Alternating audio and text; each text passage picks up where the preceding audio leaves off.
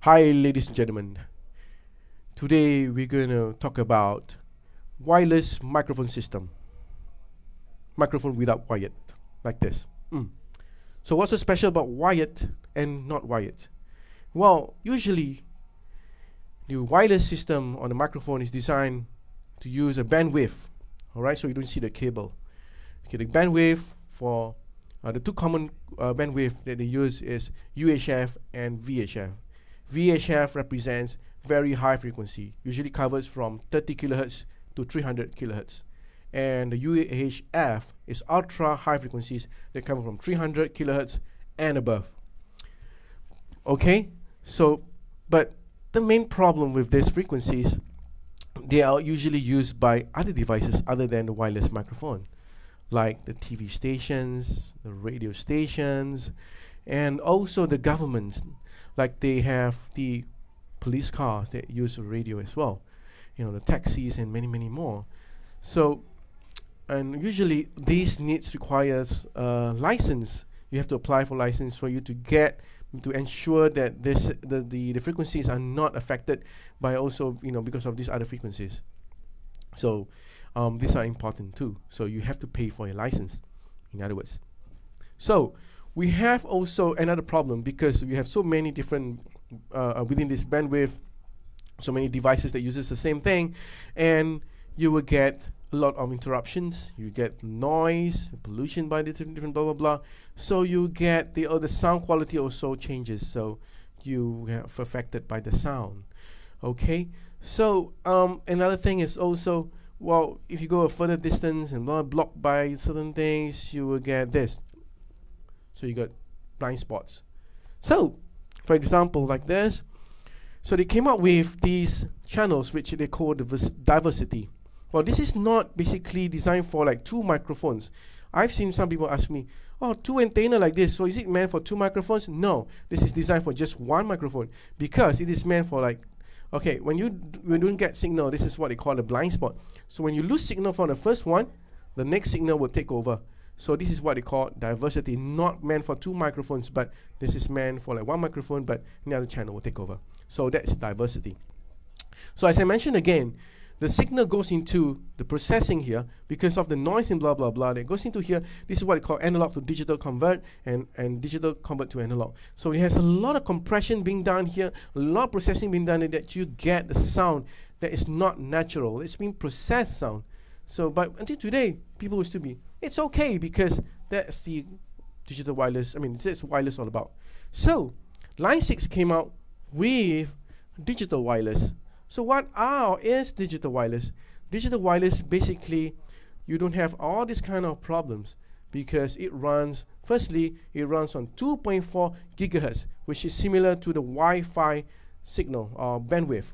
So you don't have to worry about licensing as well, to pay for your licensing. So the price is a lot more affordable, and you get the best signal ever because it runs on the higher frequencies, 2.4 gigahertz, and you will get the best signal because it's a 24-bit digital signal processing. So you do not get a processed sound and no compression. So you get the best signal ever.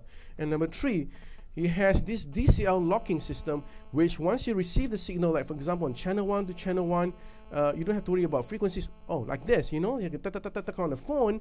You don't have to worry about it because there's no such problems that you will get from digital wireless. All right, so these are the things that you get on digital wireless. And also, on the other hand, on the XD-V75 and 55, it comes with mic modeling. So basically, it's not only just digital wireless, it has also different kinds of microphone that's usually very popular with all these different microphones, and these are the microphones. Check it out. Hi everyone, introducing you to the 10 different mic models that's designed or available in the Line 6 XD-V75. So the first one, I'm going to introduce you to the Shure SM58 on the Line 6. Introducing you to Shanice to help us with the singing. Okay, Shanice, you can start with the SM58 model. SM58. Everything was easy, everything was simple. I never felt so good when she was mine. Shure SM58 has amazing mid-range to the high-range voice. It is a very popular microphone, even from the early 60s to today. It's still a very popular microphone. It's a benchmark microphone for a lot of vocalists in this vocal and singing industry. So we have the next one called the SM58, or they call it the Beta 58. It has a little bit more output, and also it has more dynamics on the lows. And this is basically using the super cardioid dynamic microphone. So it has a little bit more output, and usually at the top here. So you get more volume but less feedback. It's usually being used by a lot of females because female usually has a very lighter voice and has a lot of bottoms or bass to give more depth to the female voice usually. Take it away. Beta 58. Everything was easy, everything was simple. I never felt so good when she was mine. There you go. So we have also the model Shure SM57.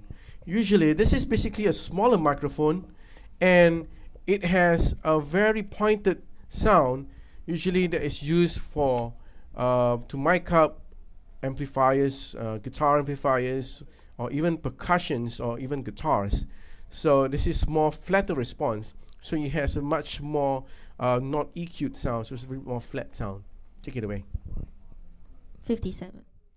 Everything was easy, everything was simple. I never felt so good when she was mine.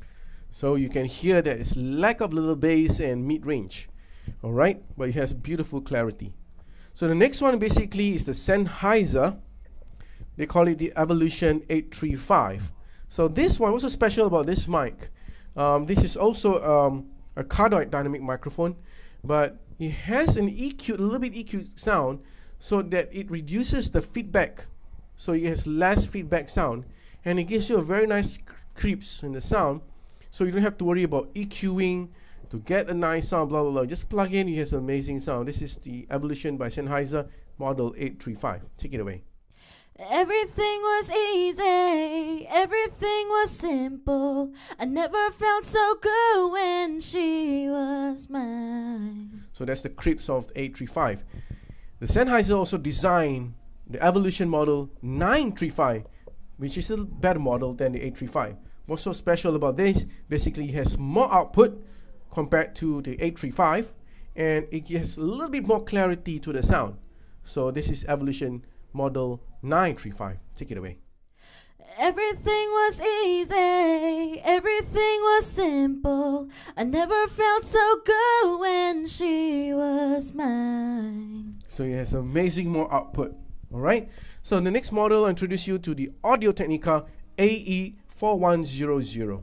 Okay, this is basically they call it the Artist Elite Series. However, this is already discontinued model, and this is a mic that they designed with less feedback and also popping sound. And this is really, a lot of people compare this to the SM58. Take it away. Everything was easy, everything was simple. I never felt so good when she was mine. So that's the Audio-Technica AE4100. Next one is basically the Electro Voice model N/D767A.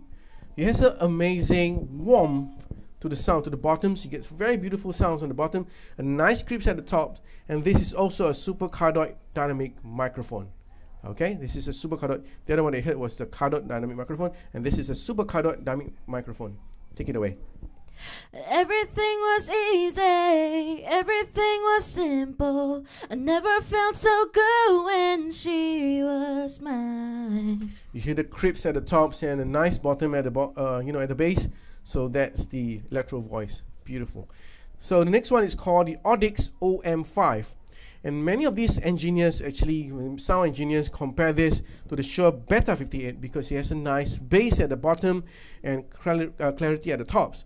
And this is dynamic microphone compared to the Beta 58, which is a super cardioid, and it has very nice crisps that usually, again, is recommended for the female, and male that has a very mid-rangey, a very dark kind of tone.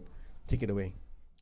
Everything was easy, everything was simple. I never felt so good when she was mine. All right, the last two, it's called the 8 kg D5. D5 is basically has a very nice mid-range, which is compatible to like the Shure SM58 as well. A lot of these models are basically a benchmark or is equivalent to SM58. So this is another one that is also, you know, between the comparison to the SM58. Take it away. Everything was easy, everything was simple. Never felt so good when she was mine. Okay, so I have the last one. This is designed by the Line 6. They call it the Line 6 Custom. We have a little bit more flat range, so it gives you an allowance for you to EQ. You get your nice tone accordingly, and it's a beautiful volume as well. Take it away. Everything was easy, everything was simple. I never felt so good when she was mine. So that's the Line 6 Custom. So that's all the 10 models, and hope you like it, and see you again.